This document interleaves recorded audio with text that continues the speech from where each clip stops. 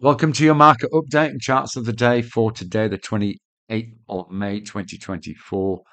Mike Smith, senior analyst at Go Markets, to lead you around what's happening today as we approach the midpoint of the Asian session.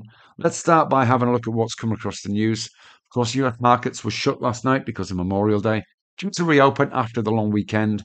European markets did close higher overnight, with the exception of the FTSE, of course, which was also closed. And market eyes will turn to the key data later in the week. US futures are just above neutral in Asian trading. Asian markets are pretty flat after that positive day yesterday, perhaps waiting for some more news to come across.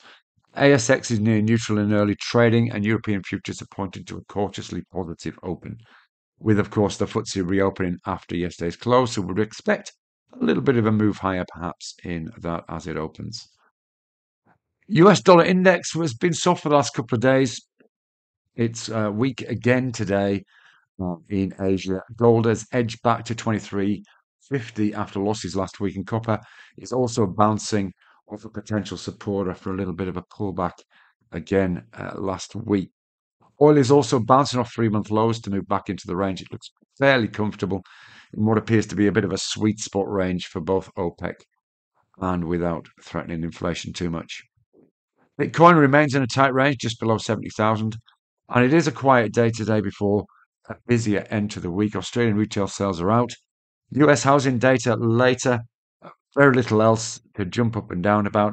We do have the US GDP and PCE data out on Thursday and Friday, respectively. Those are the highlights for the week and likely to have major market moving potential. A couple of charts at Core RI today. We're going to start with Mesoblast, who are still challenging this 118 level, still waiting, as we have been for the last week, for a breach to the upside. And this remains one on the radar.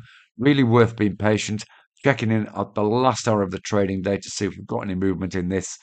But obviously, a pause level based on previous price action here and even back to July 2023. So not surprisingly, an established resistance level, but if it does breach, there's a very healthy move potential to the upside. In the FX world, we're still looking at the Kiwi Swissy. You can see had a good day yesterday. We talked about this.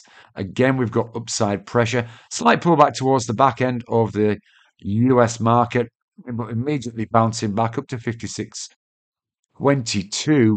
In terms of where this sits, we can look at a longer time frame, and if we look at a daily and then take it right back, you can see this has the potential to possibly move up towards this 56.55 level, so possibly a 35 pip move to the upside.